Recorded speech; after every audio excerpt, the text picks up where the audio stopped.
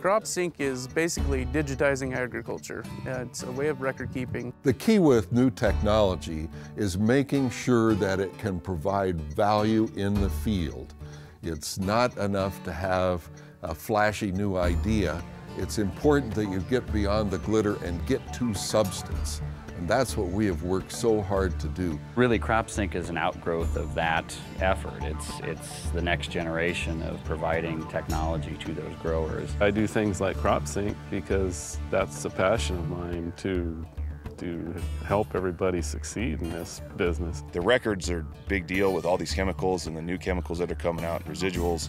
Short term, I think the benefit to the farmer is being able to keep track of his inputs and know that the next crop is not going to be injured by a past chemical usage.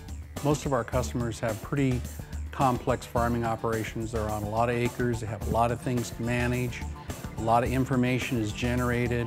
So to make good decisions, you have to be able to get access to that information. We're talking looking back 5 and looking ahead 10 years, looking at markets, looking at so many different variables. You can't keep track of that in a notebook. It's awful easy to grab a laptop computer, bring up the grower's file, go right to the field, bring up all the records, and be able to punch exactly what you're looking for, and there it is right in front of you. We can sit down in the winter months and figure out what crops are going where, and it's a big benefit to have that figured out before we get into spring. Good crop planning is paramount to farm profitability anywhere, and CropSync itself is an integral part to any good crop planning, so I'm excited about what we're going to do with that. With variable technology, what we're trying to do is put the fertilizer where it's most needed and quit putting it where it's least needed. We can't just go out and change the rate without knowing what's going on in the field at individual locations. And yield maps are the beginning point. There's other technologies that are coming along which will be of value to do that. Biomass maps, infrared photography, organic matter maps. All this information can be used within CropSync to develop a very accurate variable rate application map. Third-party applicators love the maps that CropSync produces, primarily because of the fact that they can take one of our maps, get a latitude and longitude, and fly directly to the field. We can take application data directly from their sprayer, load it into the system. So everything that I do on a daily basis goes into our mobile mapper.